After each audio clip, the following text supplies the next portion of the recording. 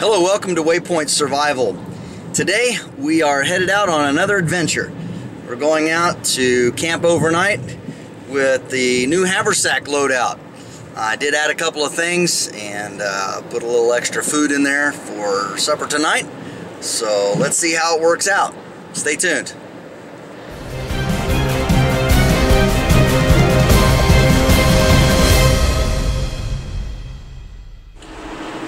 And we're just driving down the road. It is a beautiful afternoon. The highs were up around 50 today, but it's supposed to get down around 25 tonight, which I checked it out. That's about, I don't know, negative 4 Celsius, I believe. So, all right, just headed out into the wilderness. All right, so here we are.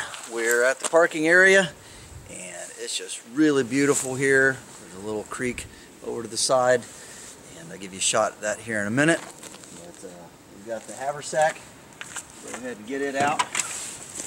And so additions to it, I have put a wool blanket on here, and then also where the axe sleeve is, I have attached a belt, and that's just going to help me carry it a little more effectively. The reason that I did that is, first of all, when you carry a haversack, a lot of times they like to sling around and slide from side to side on your back. So having some kind of a belt around your waist will help keep that from happening. And the reason that I like the haversack idea is that it really limits how much you can carry. Sure, you could put it in a knapsack, you could put it in a backpack, a rucksack, and those are great options. But when you have something that is this size, and even though I've got a couple of pouches on the side, and for those of you who are interested in watching the video, I can put a link to it over here, and that's the Haversack loadout. But anyway, a couple of changes, not a whole lot, just a couple of things. Put a little more food in here, and of course the wool blanket, and then also I did put a space blanket in there as well. And I took the little titanium stove out because I plan to camp and cook over a campfire tonight. So, and here's a couple of dogs from neighboring house come over to check me out. They seem like they're pretty friendly. So, and then over here, the beautiful creek, and then on down through the trail. They've got the old road closed off there with a gate. But we're going to be heading that direction. And yeah, there's the haversack and the tripod and my new friends.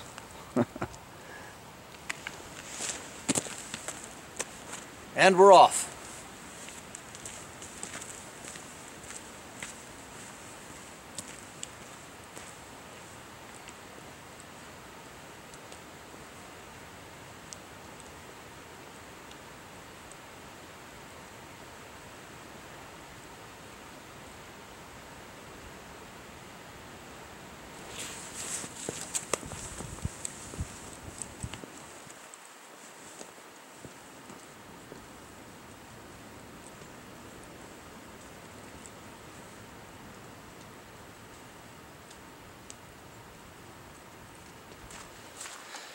And just walking down the trail, and see over there where the creek widens out. Just a beautiful, beautiful time of the year. First real full day of spring. Might be the second full day, but it doesn't matter. Just a great day to be out and about, out in the eastern woodlands, and just enjoying all the beauty of creation. Still have a couple hours before sundown. Should have plenty of time to stop and make camp. You can see the little decent amount of water here. A little inlet over on the other side, and over on the other direction. Just really pretty. I really like this part of Ohio.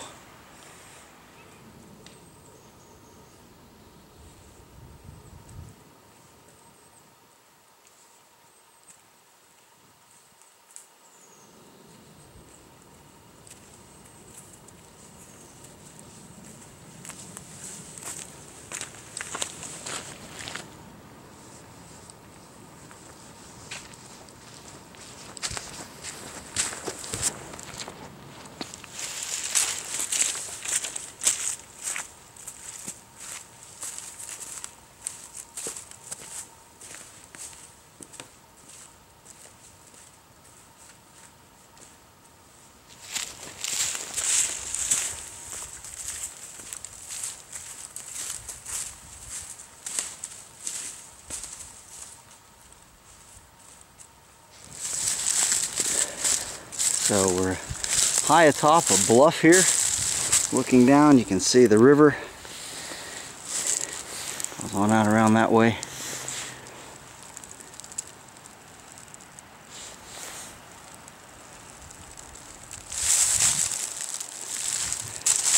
And then going to be camping somewhere off in that direction. A lot of nice open spots, large trees, and plenty of firewood.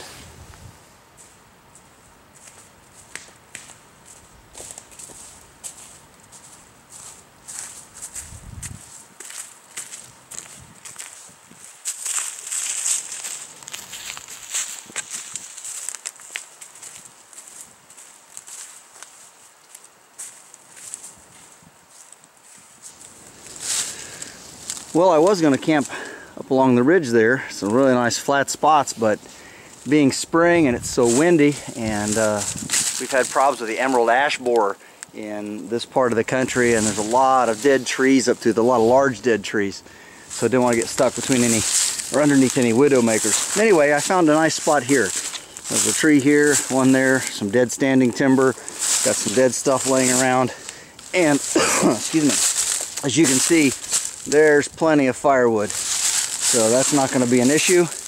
And I guess we'll go ahead and start putting up camp. First of all, I'm going to clear out some of this dead wood laying around and make a good spot. It's so wet in here.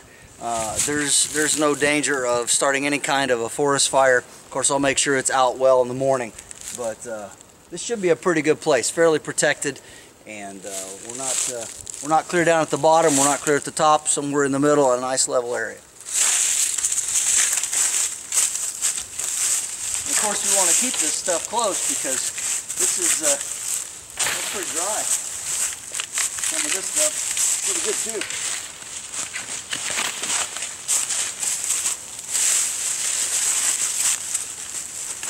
Most of what's on the ground is pretty damp, but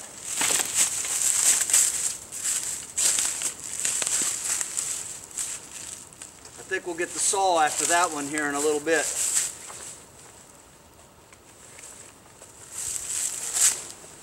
Take the haversack off.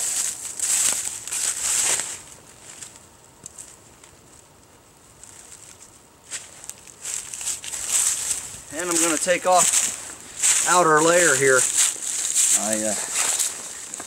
Getting a little hot, so I'll lay this down, and I might even take this off. I'm wearing 4 layers. I've got a base layer on, and then a partly wool shirt, and then just a soft shell. So last is a waterproof Carhartt jacket.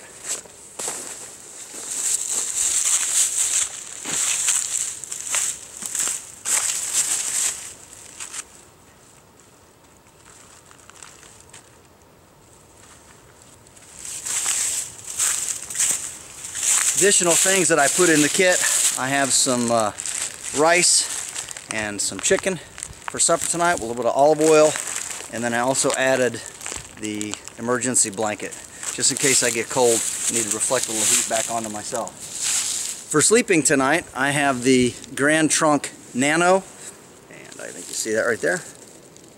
So this is a very small hammock, and along with that I've added these Helios straps made by Helios, of course. Uses a what's called a Dyneema line. It's really strong. Each one of these straps is rated for 150 pounds, so together they'll hold 300 pounds of weight, and I think the Nano is rated for, if I'm not mistaken, 250 pounds, something like that, but it should hold me. So we'll go ahead and put that up, and this has a really unique fastening system in which the cable is woven inside of itself, and when it puts tension on it, that's what holds it together. So it's a pretty slick setup. So to use this tree strap, it's pretty much like any other tree strap. It just goes around the tree. I like to start about chest height, and then just feeds through the loop like that. And of course the reason we use tree straps instead of ropes is because the tree strap is much gentler on the tree. I have actually seen where when you use just a rope for your hammock or heavy cord of some kind, it can actually leave a ring, almost girdle the tree. It could probably kill it. And then on this it has a little tag that says connect hammock here. So all you do is take your pretty carabiner here, came with it, and just slide it through there, and that's how you make your adjustments, by pulling on the cord here. I'll put the other side up. So one of the things that I did before I went ahead and finished stretching out the hammock is that one standing piece of dead timber, I went ahead and cut it down because it's always hard to tell which way they fall. I wanted to make sure it didn't fall on my hammock once I get it set up.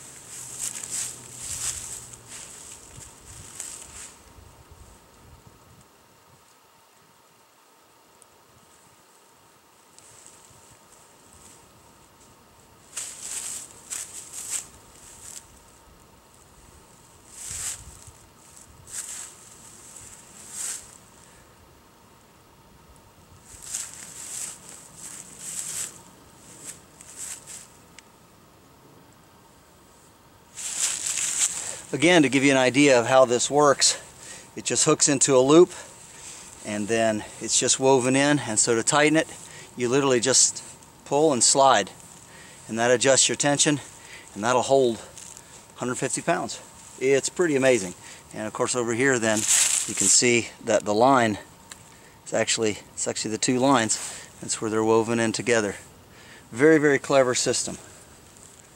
Very lightweight too. So it's not supposed to rain tonight, but again, you never know what happens sometimes with the weather. But for my shelter, I'm going to be using this tarp poncho, and made by Sea to Summit. It's very lightweight and very easy to pack. That's why I carry it in the Haversack kit. So let's go ahead and get that stretched out.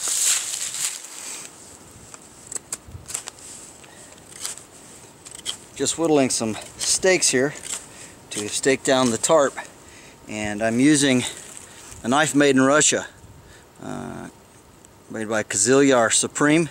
You can see perhaps right there, and it's D2 steel. It's got a great balance, comes with a nice sheath, and so far I like it quite well. Just testing it, and this is the second trip I've used it on, and so far it's still razor sharp. Of course, D2, when it's treated right, is an excellent steel. But just wheeling this down, and then of course got to put a crown on it. If you know anything about carving steaks, you know that if you don't crown the other end when you go to pound it in, it will often just smash on you. But I do it this way, and put a little crown on it like that, and that'll help it not splinter out on you when you go to hammer it in. Alright, so you can see we got the hammock up now, of course, and the rain fly over top of it, the poncho tarp, and it looks pretty good. So what I normally do when it's not raining, I will just take this first stake out of the ground. The ground's real moist, and I'll just put it over top like this, and that gives me a little bit of a way to lay and feel the fire. Of course, you don't want it real close to your tarp, but I'm going to put it right here. I cleared out a spot, and we're going to go ahead and start getting some firewood together and working on getting things going.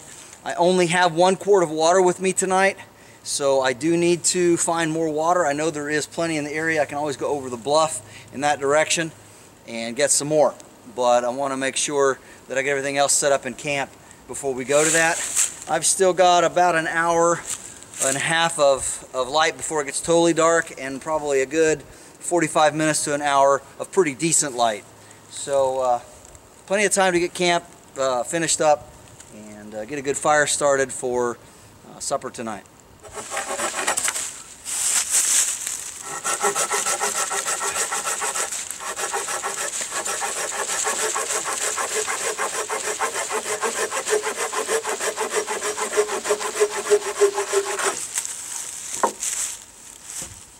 I tell you, I just love the Gomboy 240. I mean, it just cuts through this wrist size stuff in no time flat.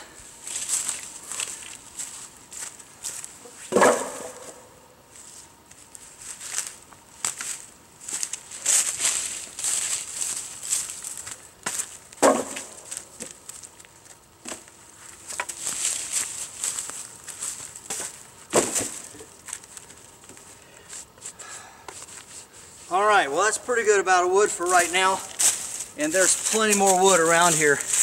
I'll probably drag in some more stuff just in case, but a lot of dead trees, a lot of things have fallen down, there's a lot of things already broken that I don't even have to cut. So we got quite a bit of firewood here, and then over there I've got another large pile of logs, small stuff that I drug up.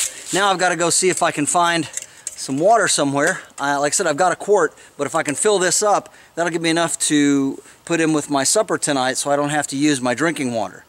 So there's a lot of places where it's overflowed, but I'm trying to find something that's relatively clean.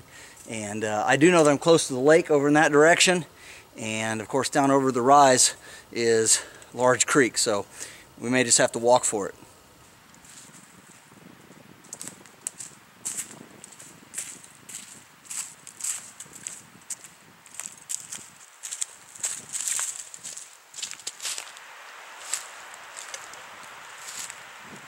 So this is where the trail is, and we've got the slope here, and then way down, I mean this is a really steep hill.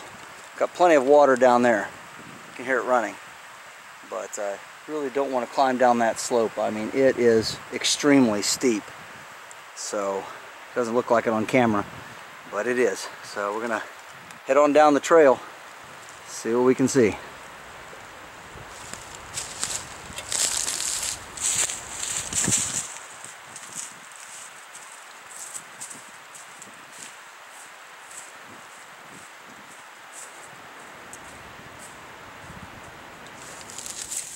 Alright, well the sun is definitely going down over there behind my head, but there's the beginnings of the lake and a stream that runs out through there, so I'm going to try to work my way over and see if I can't fill my water pot here, cook pot, with enough water to do supper tonight.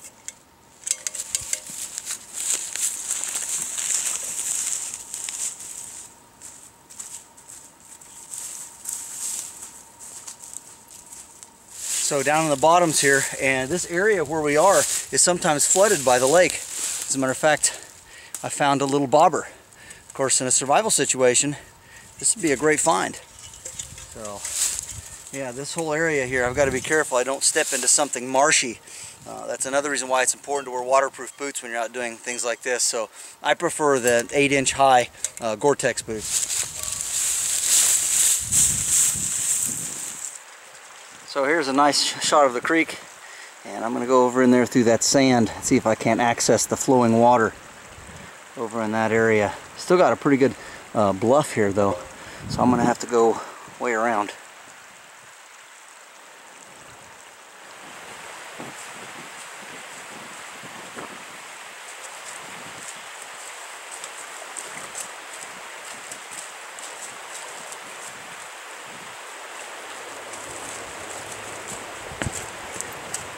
Very slippery. Wow. Alright, finally down here in the sand. Well, that water looks good. Let's go get some.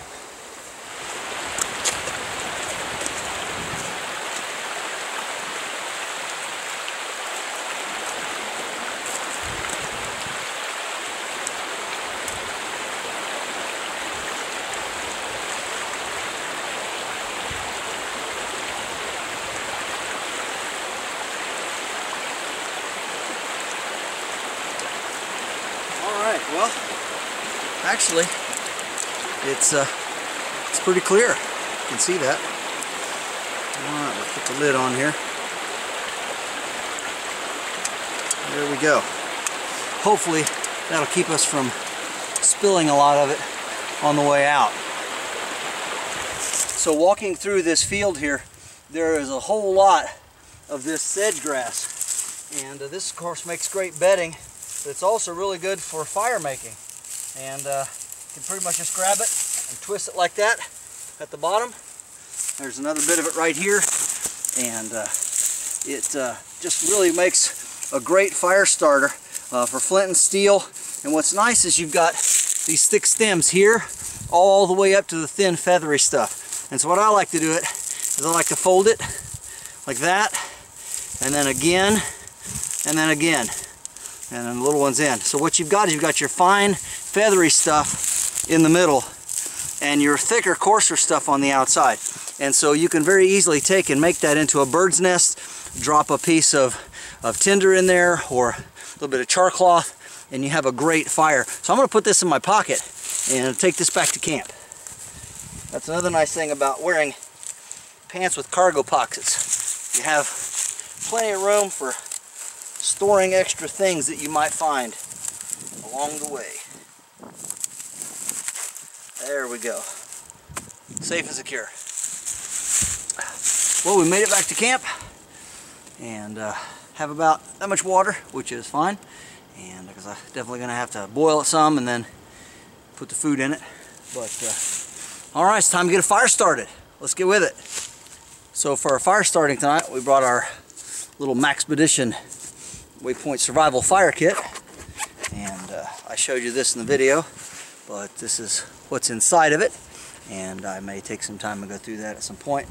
But anyway, we've got our fat wood sticks, and we've got the fat rope stick here, of course, which is just the awesome fire starter that I demonstrated in another video, and I can put a link to that up here. But anyway, we also have our wonderful sedge grass, or little blue stem grass, as it is. It grows around here. So we're going to put that down, use a ferro rod, get our fire going. Just going to put out a small platform of sticks, nothing too fancy, but of course the ground is somewhat damp, so we want to try and keep as much of that off of our little wood as much as we can. Of course, our fine little friend here, a little bird's nest. Alright, and we've got our little bundle of smalls right here next to it. So let's see if we can get this going. I'm also going to use just a little bit of fat wood. I like to sliver it down, as you know, and just use little pieces of it. And I find that that helps to get the fire going just about quicker than anything. And it's just a good little skill to know, and just some simple batoning. And when I say slivers, I literally mean little slivers of wood. You don't really have to use great big pieces of fat wood to get your fire started. So I actually will use pieces about this big, just little tiny slivers of the stick. You don't have to use the whole stick. All right, let's do this.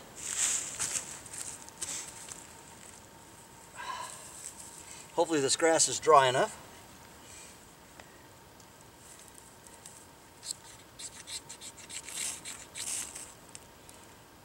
Yeah, we got a little bit of flame. It's gonna take, maybe not. Oh yeah, there we go. Didn't take too terribly much. Put our fat wood in here, crisscross a little bit. Get it going. Put our smalls down on top.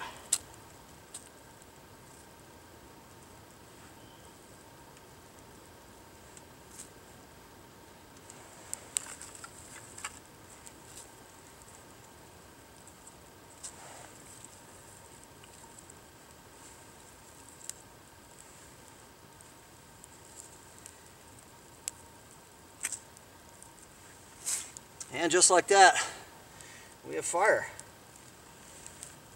Alright. Of course, I've got the other stages of my wood laid out. A lot of this stuff is really, really dry. So, it was dry standing, so all I have to do is load it on there, and it'll burn.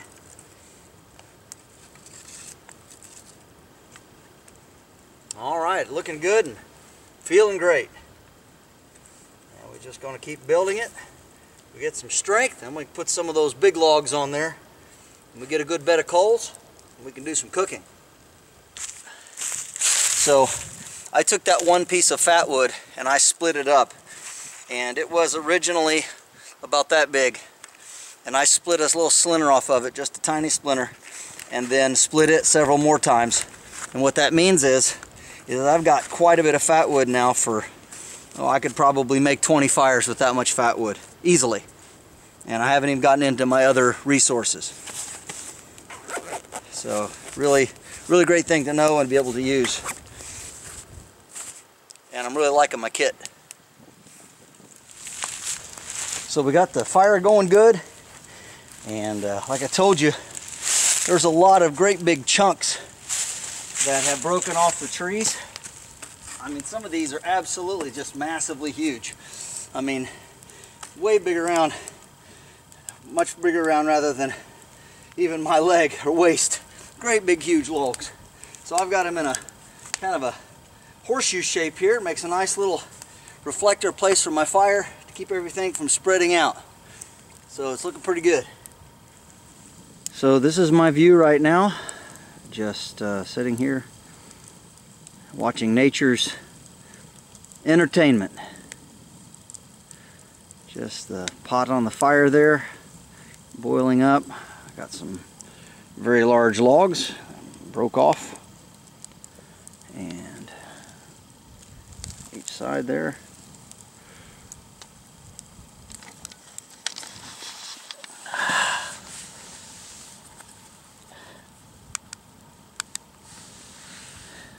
And I'm sitting here in the hammock.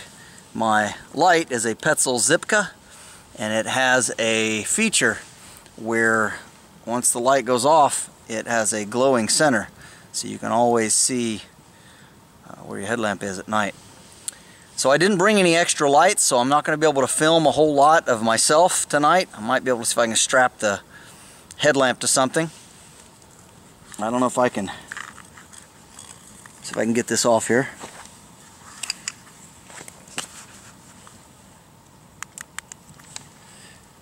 I guess we can always do it like that. So yeah, didn't bring any other lights, so this is what we got. And the camera isn't really good in low light. One of these days I'll get a better camera, but for right now, just waiting for the water to boil, and gonna make some great stew tonight. I have some chicken and rice along with some actual chicken chunks to put in with it. So I got the headlamp kind of stuck onto the camera tripod. What I have for supper is I've got some of this rice, and I always cut the little instructions out and keep it with it. Here's the packet. It's got the spices in it. And then in this other bag here, I have some chicken, some premium chunk chicken, white chicken, and then also olive oil. Of course, you've seen that little bottle. And then I have a couple of these Kool-Aid singles, which I really like. Don't need all the sugar for sure, but when you're out in the woods, the extra carbs and you're cutting firewood using it sure tastes good. So we're gonna mix our stuff up here and have supper. The fire is blazing very well, and we got the chicken stew on.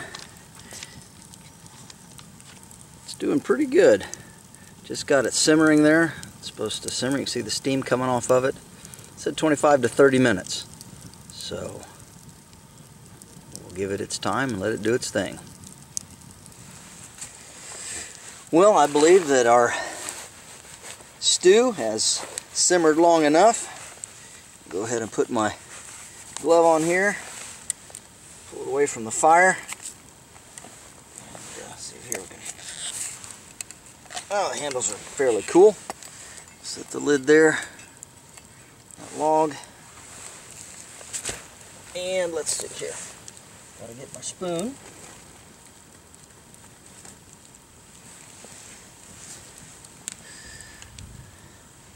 That looks pretty good. And I believe it's nicely done. That's what it looks like. So, pretty tasty. Chicken and rice. And now it's time to eat.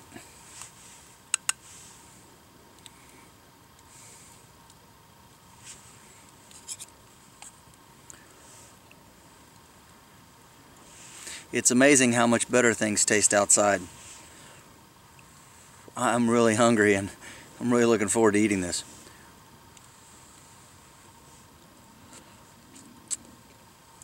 A little hot still.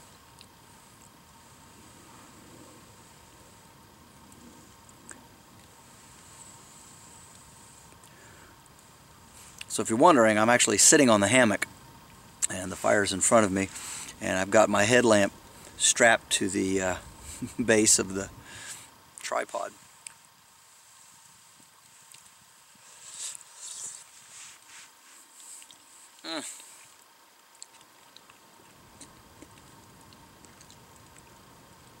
Like all really good food, it's worth waiting for.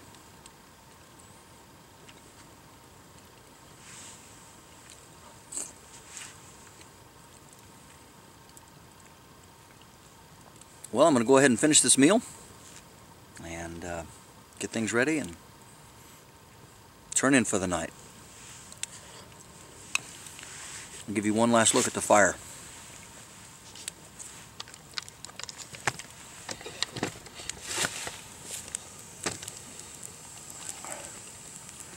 It's looking really, really good. Really excited to have such a good fire and so much firewood. I feel very, very blessed tonight. Just a great camp spot. Good night, everybody.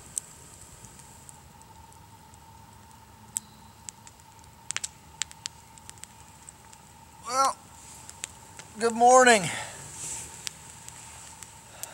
So this is where I spent the night, by the fire. It was much too cold to sleep in the hammock without a ground mat or a mattress of some kind, something to insulate. It didn't have any underquilt. And also it was quite windy, and the wind kept blowing up underneath. So I ended up just laying here by the fire last night, and got up every, I would say every hour, and tended the fire. So that's kind of how it is when you sleep out like this. It's pretty cold. Don't know the exact temperature right now, but fire feels good, and had used up quite a bit of firewood last night. But anyway, it is a crisp, cool morning, and just time to get around and clean up and maybe get some hot chocolate on. Sounds good. Get back with you in a little bit. So, give you a little better idea how I slept last night. Used the Haversack for a pillow. Had the emergency blanket, this green here. This is two-sided. I just got it folded double to give extra insulation, and just rolled up in the wool blanket, and had these logs here kind of cupping the fire and help direct the heat toward me, and about a good step away from the fire. Yeah, I didn't get to use the hammock and such last night. It was set up and would have been a good option, but like I said, it was just too cold. Woke up, it was frosty this morning, and you can see frost on different things, so definitely got down below freezing, and probably did hit that 25 degree, -4 Celsius that we're talking about.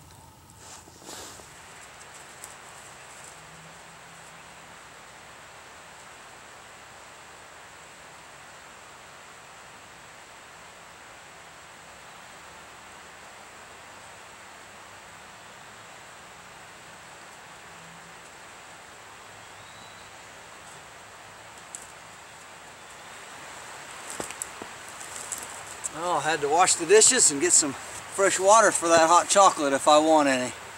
Here it is. Go back and boil it.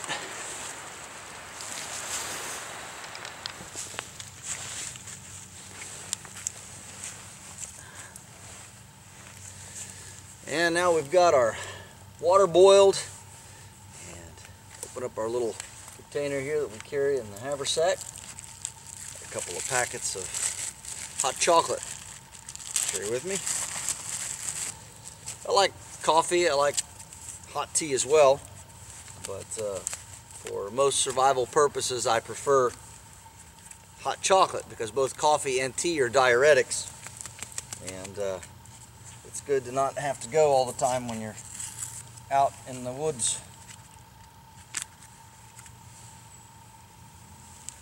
You know, I'll tell you, there's nothing like boiled creek water and hot chocolate on a chilly morning. It's still really hot though, so I have to wait a little while before I can drink it. Along with that, I've got a little bit of beef jerky and some trail mix for breakfast. So just let all this cool, and as soon as we're able to drink it, we'll have breakfast, and then we'll pack up and hit the road. Well, the hot chocolate has cooled off enough to be able to drink it, so I'm going to sit in the hammock and enjoy it. Already had the trail mix, starting in on the beef jerky.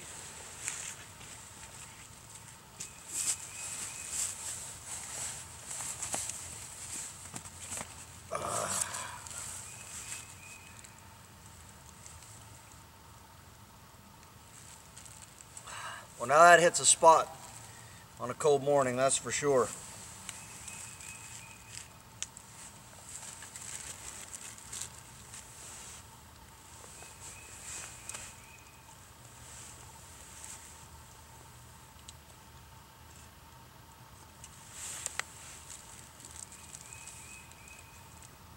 It's a little bit of an odd combination, hot chocolate and beef jerky, but it really doesn't taste bad together. Very nice morning.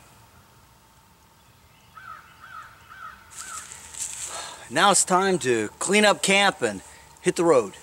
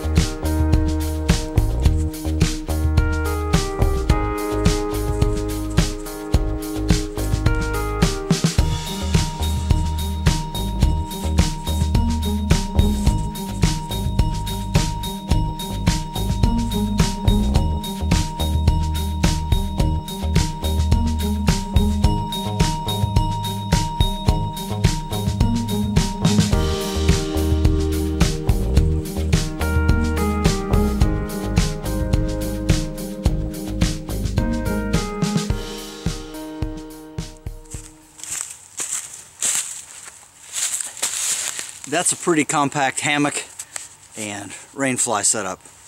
Pretty impressed with this.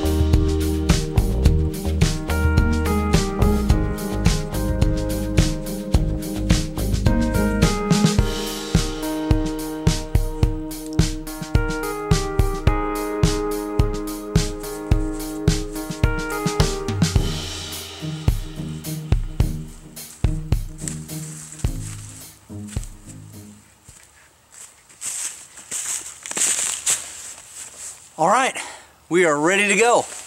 All packed up, fire's put out. Just a little bit of steam coming up from all the water I dumped on it. Managed to find some water and little pools in some of the drainage areas around here. So, boy, it's been a great camp out. Really enjoyed it. And I'm gonna have to do this one again.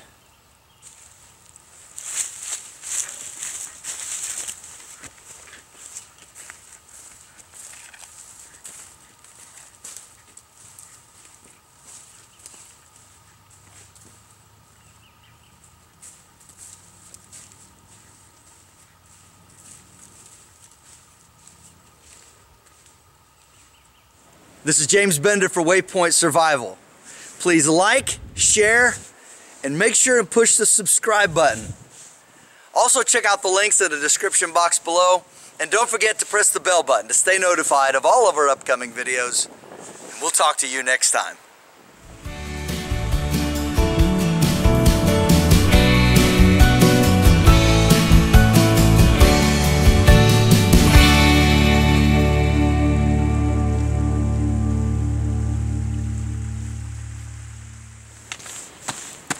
Gotta come back for the camera.